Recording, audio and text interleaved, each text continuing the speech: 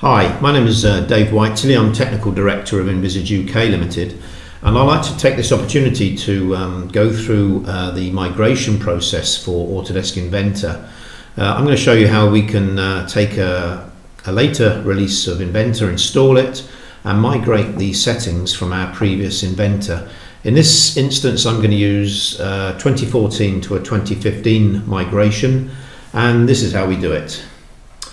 So if we look at the application options and the file tab in Inventor 2014, you'll notice here that I'm already pointing my templates and my design data or styles library and my default content center files to a shared location on my server. I'm assuming that you would be installing for a group of designers such that you'll be needing to share the relevant resources on a server for all your users. But first of all, if we were to install Inventor from scratch, you will notice that the templates are actually, well, let's look at the content center first. The content center location is on your My Documents Inventor, content center files are 2014, and then you've got the ENUS folder that then contains all the relevant subfolders for your fasteners. Now that's the folder location that you would see for the content center. For the templates and the design data, by default they will be in Users, Public Documents, Autodesk, Inventor 2014, and then there in here you'll see the templates folder and the design data folder. You would need to copy these across to your server so that you can then share these to all your other designers. It is important that if you have a mix of Inventor, rooted systems and professional, you take the highest level that you have and copy those folders across to the server. i.e. if you've got Inventor Professional and other systems, other machines on Inventor, you would copy the Inventor Professional folders across to the server. It's very important, especially with the design data folder. Once you've copied these across to the server, you would have something like this. In my instance, I've got a subfolder called Templates 2014, a subfolder called Styles 2014, and a subfolder called Content with no number after it representing the version of Inventor. In this instance, with my Inventor 2014, I could then point the templates to the templates folder, the design data to the folder on the server that's got a copy of the design data in, and the default content center files to my content folder. I can then run the Inventor 2014, fine, everybody can share the location and everybody sees exactly the same templates and styles and content. Now when I move to the next release of Inventor, i.e. 2015 in this instance, I'm going to need to go to my server, take a copy of my templates folder, take a copy of my styles folder,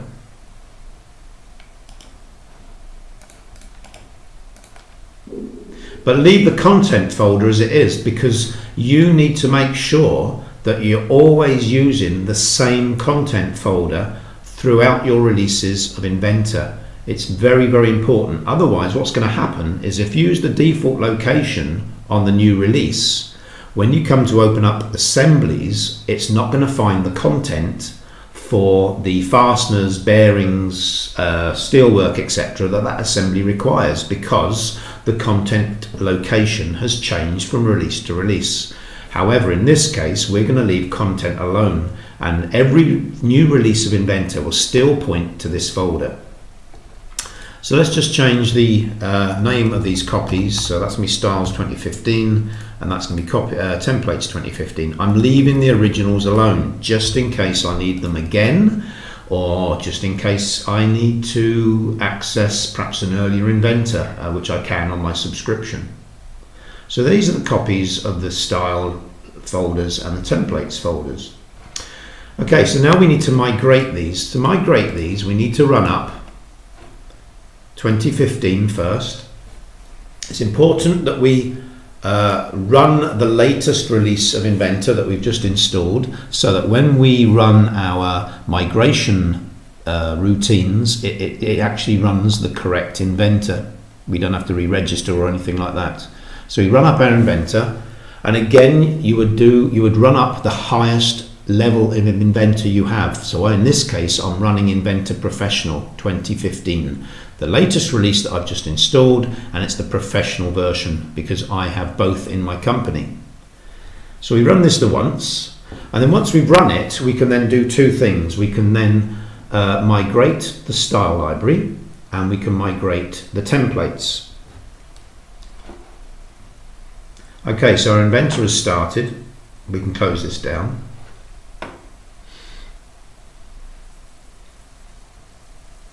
Okay. So now we go to Start, All Programs, Autodesk, Inventor 2015, and in here you'll see Tools, and in Tools we're going to use two routines. One is the Style Library Manager and one is the Task Scheduler. First of all, we're going to run the Style Library Manager, and the Style Library Manager will enable us to point to this new Styles 2015 folder on our server.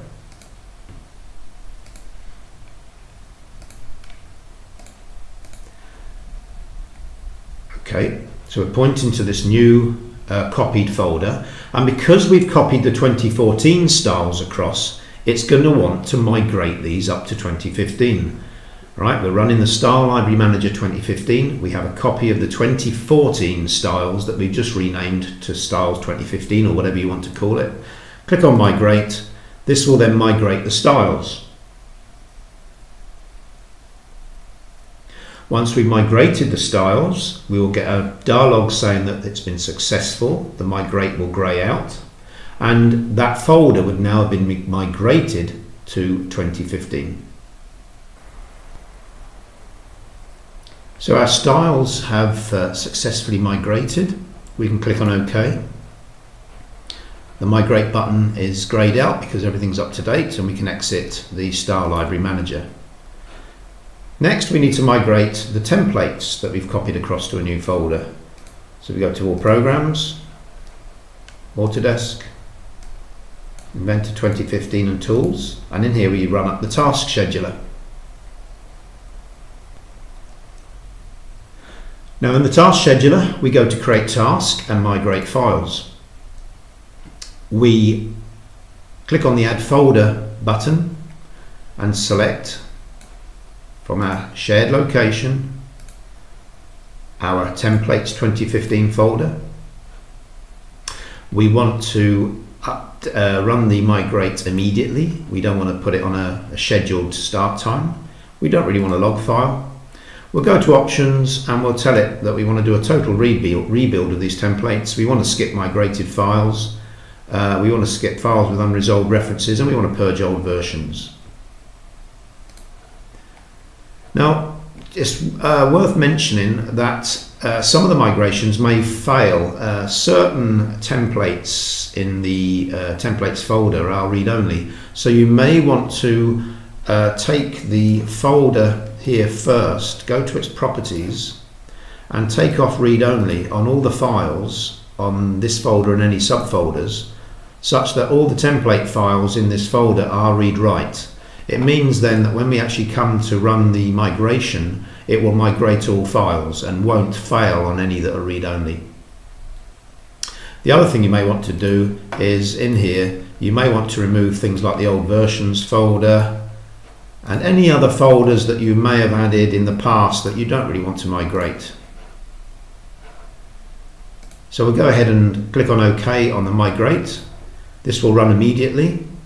It will pre-process the files in the template folder, and it will run up Inventor in the background, and we'll see the memory in use by Inventor, and it will run through all the templates, migrate them individually, and update them to 2015. It's a lot quicker than having to open each template individually in Inventor and resaving each template one after another. This is a lot quicker, and this can of course be done perhaps over lunchtime or overnight or something like that.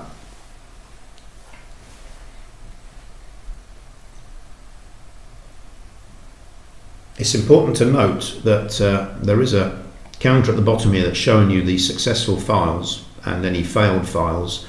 If you do get any failures you can always click on the log file at the end and see what's actually happened. But because I've actually made all my files read write, I shouldn't have a problem. Occasionally the memory will drop to 0 and restart. It's purely because Inventor has restarted in the background. That's not to be worried about. So my task has ended. You notice that the status is completed. I got a green tick to show that everything has been migrated. We can now shut down the task scheduler. So if we go to Inventor 2015, we can now configure the application options on all our Inventor machines on our network. So we just go to Tools and Application Options. We go to the File tab, and now we point our templates to our server, to the Templates 2015 folder. We point our design data to the server, to the styles 2015 in this case, call it design data 2015 if you wish. And most importantly, the content center files to the server and the content folder. So these are the three main locations that we need to configure for our shared migrated Inventor 2015. Do not click on configure default templates from now on, because if you do, it will override any templates in this folder. It's also important to note that in your templates folder, you should have at least the standard.ipt, standard.iam and standard.dwg templates, because these are required by some of the functionality within Inventor, such as copy design and various other routines in Inventor that need making components from a multi-body part as an example. It uses by default the standard.ipt and the standard.iam templates, so you need to make sure you've still got these in your template folder.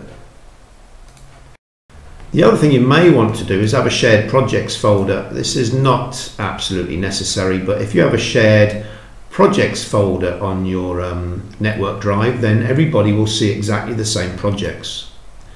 It's worth noting that the default content center files is not really required by anybody using the Vault, but it's still worth doing this just in case you create non-Vault projects for other work outside of the Vault, so it's still worth doing this. If you have any VBA projects created, then of course you need to put this on a shared folder. And again, if this was created in 2014, make sure you copy the 2014 version across to the shared folder. So now that we have this set, we'll just check this is working. And if we go to New, you'll now see that as I select my various templates, you'll see up here it's actually going to the correct folder to on the server to access the relevant template. So we know this is now working.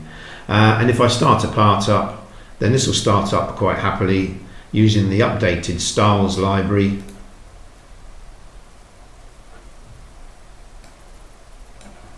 And all our updates to perhaps in the drawings we might have changed from first to third angle, all our updated materials, etc., are all coming through to the new 2015 Inventor. So thank you very much for watching. My name is Dave Whiteley. If you need to see any of our other YouTube videos, then our channel is Envisage UK Ltd, as you can see at the bottom of the screen. And thank you very much for watching.